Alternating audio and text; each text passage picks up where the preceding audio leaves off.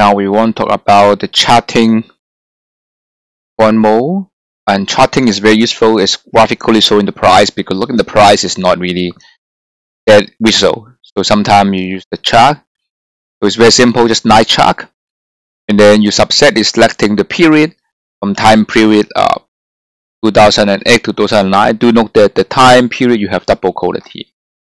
So let's see how it's been done in the R. So this is the book here. We run it. It'll appear here. And in order to make it look nicer, you zoom it, and much bigger. You see the price, and also and how the volume changes is similar to what you see in the trading terminal.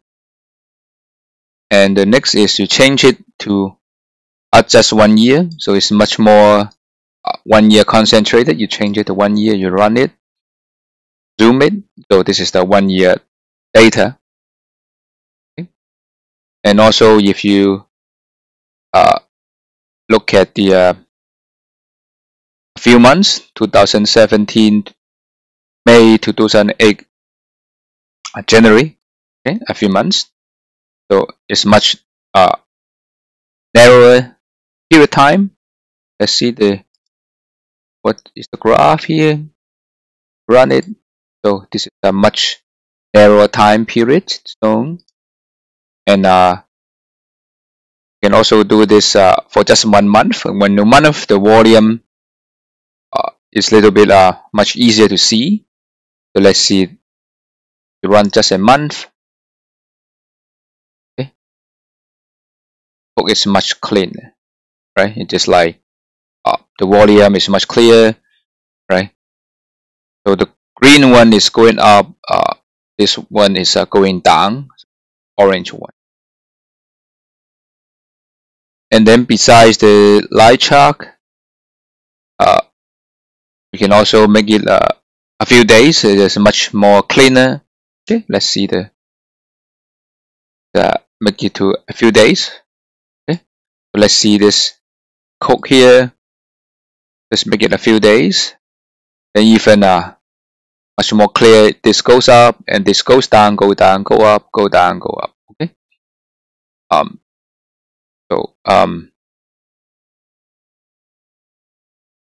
Data, and then look at the bar chart also.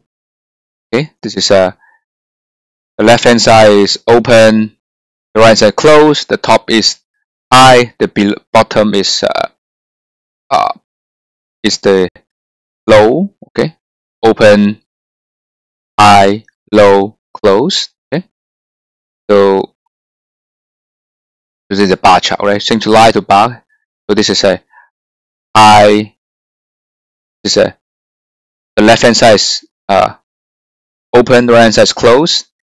Upper is high, the lowest is low. Okay, so look at the chart. When you do bar chart, let's plot it.